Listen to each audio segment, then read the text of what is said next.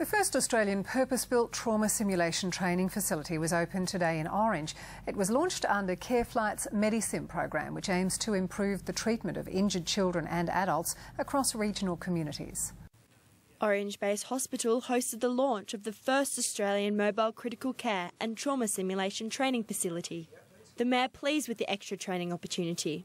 And for us as the Orange community, with this fantastic regional hospital here in services, and to have an extension of it in regards to this MediSim facility is absolutely tremendous, and I'm certainly very proud, and I believe the community at large would be very proud.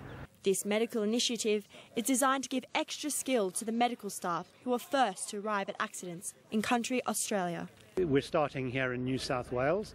We're doing some work around the Central West here in Orange today, and we'll be running the program in other centres throughout the Central West, but also up the North Coast and down in the Riverina. The custom-engineered van enables rural doctors, nurses and emergency personnel to learn and practice trauma care skills.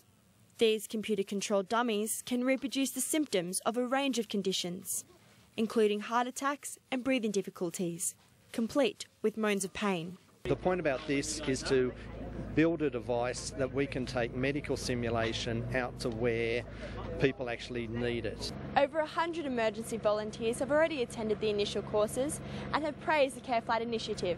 It's great to have them here.